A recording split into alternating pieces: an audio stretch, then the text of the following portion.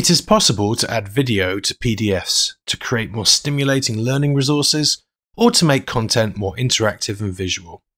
In this example, a student magazine is running an article about the school Taekwondo club in an attempt to recruit more members. It wants to add a video to show what it's all about. With your PDF open, go to Tools and select the Rich Media tool. The Rich Media tab appears above your PDF, and a number of tools are available, including Add 3D Object, Add Sound, and Add Video.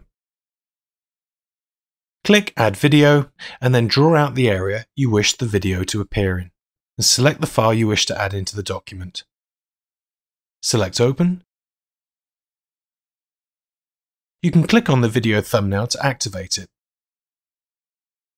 Or if you wish to adjust the size and position of the video, choose the Select Object tool from the toolbar to make adjustments. Click Close to exit the Rich Media toolbar, and do remember to save your file.